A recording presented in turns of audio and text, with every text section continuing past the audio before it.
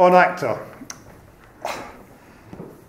I want to make it very clear right at the start, and Francis has given a very good introduction to the background to ACTA. I am not critical of the European Commission's motives for negotiating ACTA, or even the objectives in terms of negotiating ACTA.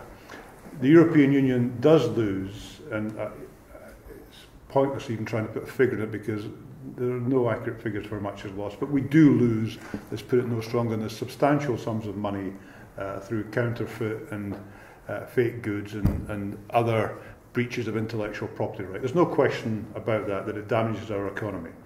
I also take the view that here in Europe we are not going to compete in the global economy on the basis of low wages, and I indeed would hope we wouldn't want to compete in the world economy on the basis of low wages. We're not going to compete on the basis of our natural resources, because with one or two exceptions we're not well endowed now with natural resources.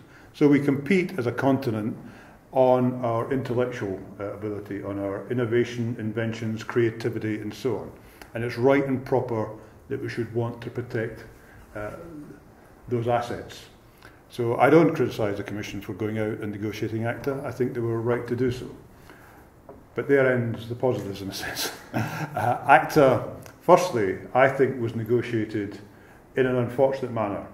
It was negotiated behind closed doors, and as a former ambassador, the chairman knows very well that that's the way most international treaties are negotiated.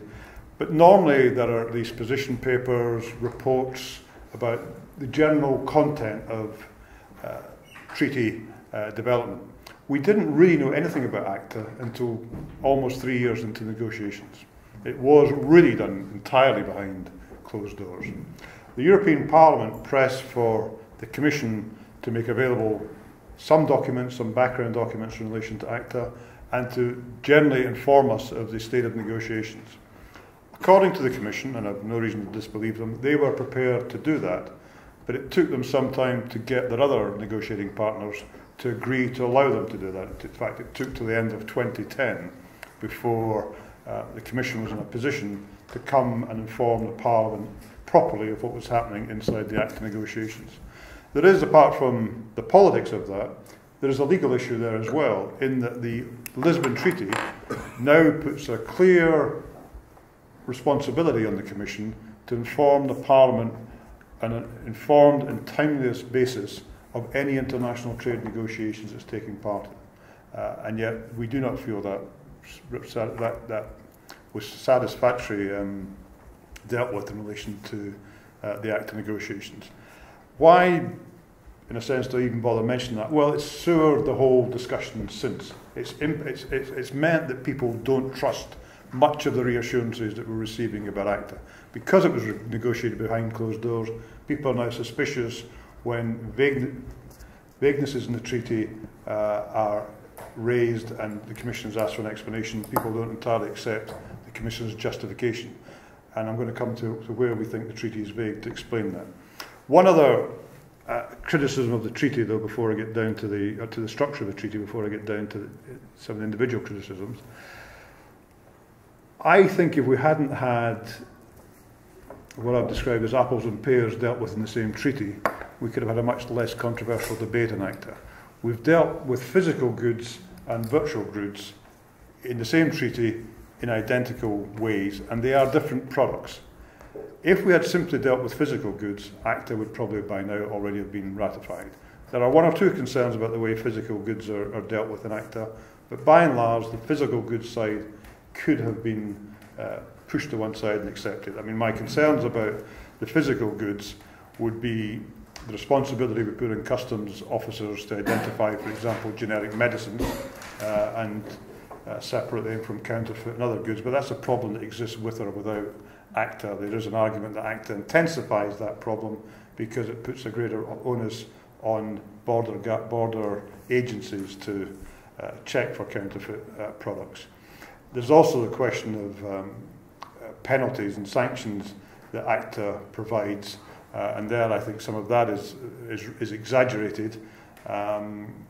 Frankly, I do not believe that if a kid in suburbs of Athens buys a replica Manchester United strip at €4, you're actually denying Manchester United a sale that would have been worth €50 if they'd bought the proper original branded strip, because in fact, in my view, there wouldn't have been a sale at all. You've not denied them €50, you've denied them nothing probably.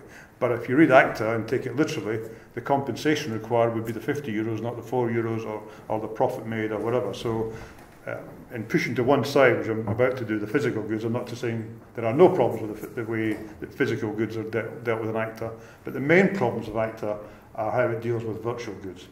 And there, firstly, I worry that reading ACTA, it appears to put an obligation on internet service providers to act as the internet police force. And I'm not in any circumstances in favour of privatising law enforcement, and I'm not in favour of privatising in this field either. Once ACTA became public, one of the more extreme, maybe that's, people might want to challenge me afterwards, even using that expression in relation to this, but one of the more dangerous concepts that was in ACTA, which was definitely in the negotiating phase, the 3 strikes, where that a user, if identified by the internet service provider 3 times downloading illegally, would have been removed from the internet. That was dropped partly because of once ACTA became subject to public scrutiny, that was dropped towards the end of the negotiations. But nevertheless, the existing treaty does put obligations on internet service providers to monitor the usage of the internet.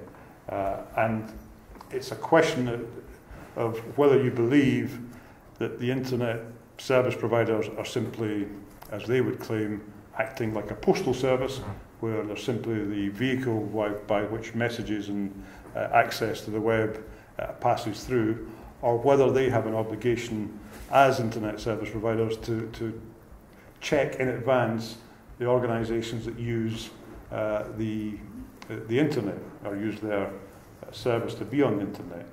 To some extent, this was answered by the, I've forgotten the name of it, but the electronic, the European legislation we passed in 2000 on electronic information, where we took the view, as not just as European Parliament, but as European institutions, that it wasn't internet service providers' duty to have an advanced view of the people using their service, but we went for what's called is notice and remove procedures.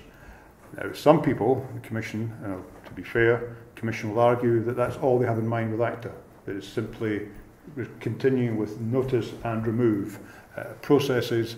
There are others who read this opposite and take the view that if you look at the obligations put on ISPs, that they will feel obliged to monitor the usage of the internet and act, as I say, as the internet police force. So that would be our first major criticism. The second one is commercial usage. ACTA clearly outlaws stealing other people's intellectual property for commercial usage. I have no problem with that. I have no problem largely with the existing jurisprudence in that area. And what the Commission say is that that's all that ACTA does. But if you read ACTA, there is no definition of commercial usage. And this is why I go back to this point about people being suspicious of ACTA because of the way it was negotiated. People ask, well, Commission say it's all about reinforcing existing European jurisprudence. There'll be no change to European law. Maybe, but ACTA doesn't say that. ACTA simply says that it outlaws commercial usage. And I've put to the Commissioner, I said to the Commissioner, take my 2 parliamentary colleagues as an example, and I wouldn't do this, but if I was to download a film illegally and pass it to my 2 colleagues, and they pass it to their children, their friends, or whatever, and they pass it to 2 or 3 people, and in the end that film ends up in the hands of 100, 200 people, has that suddenly become commercial usage? It wasn't my intention. I haven't made any money out of it. Commercial usage isn't defined, and I want to make this clear, isn't defined in ACTA as about making money. It's about the scale of the usage. So has that suddenly become commercial usage? I don't think so. I don't think the courts would think so. But ACTA is so vague that it doesn't make that absolutely clear. And if you're passing an international treaty, these things have to be well defined before you take the risk of passing them. And Again, going back to the negotiations, I've said to the Commission that in my view, that if the negotiations had to be more open to public scrutiny before we reached the end, a very simple footnote defining what commercial usage could have saved us a lot of problems. But that footnote is not in the treaty, and there's no plans at the moment to put it in the treaty. We then come to the issue of sanctions, and again, Commission say, and I believe them, that there's no purpose in ACTA to criminalise teenagers or other young people using the internet. But in Article 23 of ACTA, the definition of criminal sanctions is weak and vague, and it is possible that in some countries it could be interpreted as such. And the criminal sanctions will be enforced, of course, by the Member States, not by the European Union. There is also, in my view, and all of this is, the whole thing about ACTA, all of this is subject to interpretation and subject to debate, and people have different interpretations of what each article means, but there's also a view that third parties, could question how sanctions are being applied inside the European Union and challenge through the European courts, and again push for a stronger and tougher definition of what is first commercial usage, and secondly what the appropriate levels of penalties should be. I don't think these are minor issues. They have been exaggerated. Maybe some people here will argue I'm exaggerating them, but unless you have a treaty that it clearly lays these things down, then you're going to be open to suspicion. If any of you have seen, and I know our chairman has, but and the lawyers among you will certainly have seen them, but if any of you have seen international treaties, they are generally about that thick, and sometimes that thick. That's the whole ACTA treaty. That is ACTA. You might say there's merit in brevity, but we usually say when we talk about international treaties, the devil is in the detail. The problem with ACTA is the devil is in the lack of detail, and the lack of definition. And I, as a politician, and I come back to the balance here, as a politician on balance, I have to judge between the benefits that ACTA might bring, and I think there are benefits, and the threat that it might provide in relation to civil liberties. And on balance, I've come to the view that I should recommend to the European Parliament that ACTA should be rejected. If that happens, if that course of action is followed, Francis has outlined some of the potential options.